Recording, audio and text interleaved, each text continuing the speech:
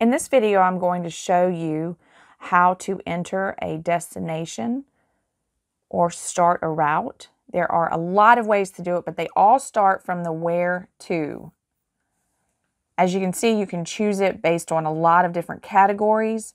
We're going to start with the most common one, which is just entering an address into the search bar. So I'm going to click the search bar. If you are entering the address, I'm going to enter my childhood address. You just write the whole address. 5103 Woodland Drive, Baton Rouge, Louisiana, 70816, and search. And it's going to find that for me 166 miles away. I could select it. I can either look at two different routes,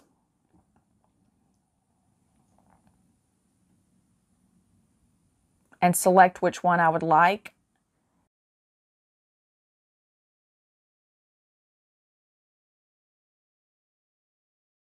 Or I could enter the address going through the address icon. If I don't want to use the search bar, I could do the address and it will walk me through it.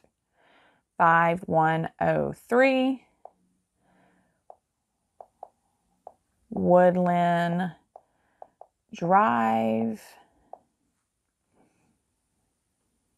Now, it's not pulling up Louisiana because up here in the top corner, it's showing me the area it's searching. It's searching Alabama, Mississippi, and Florida for 5103 Woodland Drive. If you can't find yours on the list because it's in the wrong state, you can always click that icon, enter the city or state. I'm just going to put Louisiana. And now when it searches for 5103 Woodland Drive, I get the one that's actually in Baton Rouge, Louisiana. So those are two ways that you can search it. You can basically go in and just hit the search bar and write the entire address. City, state, zip, everything. No commas needed, but just put the entire address that you have. Or you can go through the address and actually ask for what is the street name, what is the, numbers, whatever. So those are the two ways if you just want to enter an address. Another way to add a location or start a route is to go to one of the pre-loaded categories that's in the GPS. Probably one of the more common is campgrounds. Now, my campgrounds are showing me what's near me in Mobile. So if you choose campgrounds, that's what's going to show naturally, is what's around you. In order to change the location for where you want to find a campground, you have to hit that blue icon again and tell it, do you want it in where you are now, a different city, or so forth. Let's say I'm going to go a different city and I want to see the campgrounds in Tampa. It's going to ask me which Tampa, Florida. That's what I want to see campgrounds in. So now I'm looking at campgrounds in Tampa. I can scroll through it, choose the one I want. They're numbered according to where they are on the map. And then, of course, you just select. I can either look at both routes. I can look at the parking around them. I can read a little bit of information about the campground. It's going to tell me how far it would take me to get there. I can call the campground and so forth. Or I can just hit go. Now, I already have a route in there because I chose to go to Woodland Drive. Happy Days RV Park on W. Kennedy Boulevard in Tampa, Florida. Please drive to highlighted route. That X does not cancel my route. I have to go into the three dots, stop the route. If you can't find a campground in the database, you can always enter the address through the search bar like we did in an earlier video. You would just go into the search bar, put the entire address of the campground that they gave you, and enter city, state, everything, zip code, and it will show up as well. So there's two ways you could find it. So let's go back now. So where to? Let's go back to the where to. We've looked at the address. We've looked at campgrounds. We've looked at the search bar. There are a lot of other choices you have here, and these are all categories to search, and they work the same as the campgrounds. For example, there's specific KOA. There's national parks. There's TripAdvisor type locations. There are categories here that have all the rest areas and everything else you would want in a GPS. If I wanted, say, a rest area, it's giving me the rest areas around me. Well, let's say I'm driving. I don't want the rest areas just around me. I want it upcoming on my route. You would choose rest areas like I did, go back to the location device, and choose my active route. You can do this before you take off on your trip and kind of just gauge where you're going to be stopping, what rest areas are on your route, or you can be doing it while you're driving. There is a quicker way to do it if you're actually driving, but if you're planning your trip and you just want to see what is on your route, how many rest areas, how far apart are they, this is a way to see how far, 42 miles ahead, 43 miles ahead, and so forth on that short little trip I took to Mississippi from Alabama. But if you're actually on your map and you're driving, you can find rest areas and other things along your route really quickly by hitting the icon on the right-hand side that shows upcoming services, I guess, along your road. So I can see I have an Exxon, I have a Welcome Center in 43 miles, and so forth. I have some RV parks in 10 miles. So the up ahead is really nice. You can also select a destination using voice navigation while on the map screen. To activate voice navigation, you have to say a particular phrase. Once you say that phrase, it's going to respond, and then you clearly let the GPS know what you're looking for. Okay, Garmin, find me a campground in Tampa, Florida.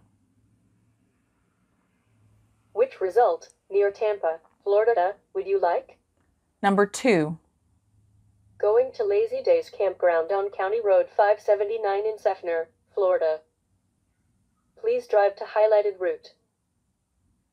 So you can see that just by using that wake up phrase, which if I say it now, it will wake it up again, but that phrase will activate a small box at the bottom that lets you know it's listening to you, and you can clearly say very simply what it is you're looking for.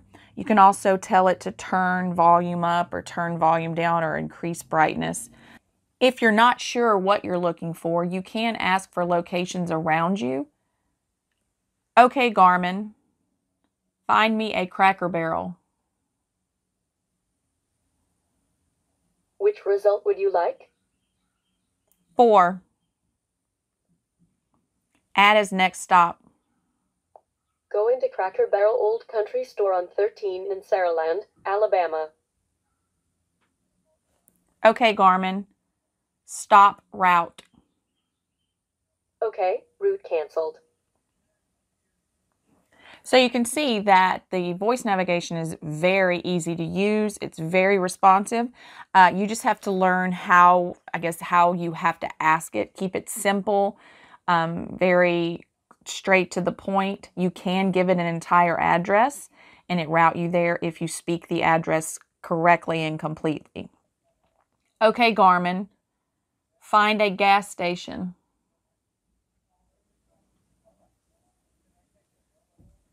Which result would you like? 4. Going to Circle K on Tanner Williams Road in Mobile, Alabama. Okay, Garmin, when will I arrive? You should arrive at 2 p.m.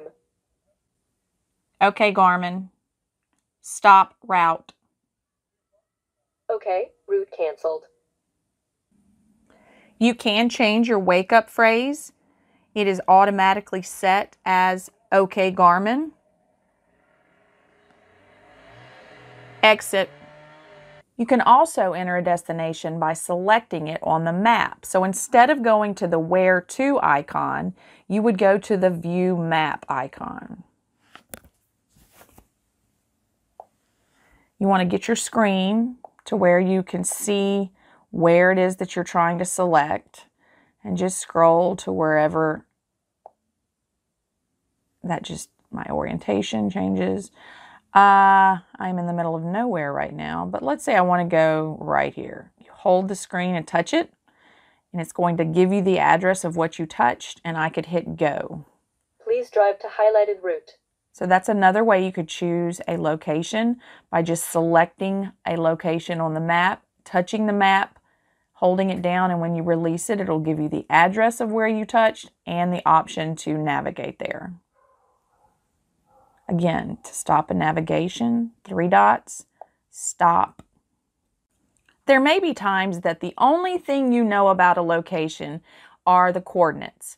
There are times at RV rallies, they give you the coordinates to the gate that you need to enter. Maybe you're boondocking and there is a particular spot you like that is specific coordinates, and that's all you have as a location. You can enter a location based on the coordinates, and that's on your options in the map section. You can enter the coordinates and view where those locations are on your map. And then save that location if you'd like. And because it's coordinates, it's going to ask you to name that coordinate. So it could be entrance gate to the FMCA rally, or boondocking spot in Albuquerque, or wherever you may be. So that's a neat way to save locations when all you may have are the coordinates, or that the exact location of a gate or an entrance is really important for your routing. So that is another way to enter a location into the GPS.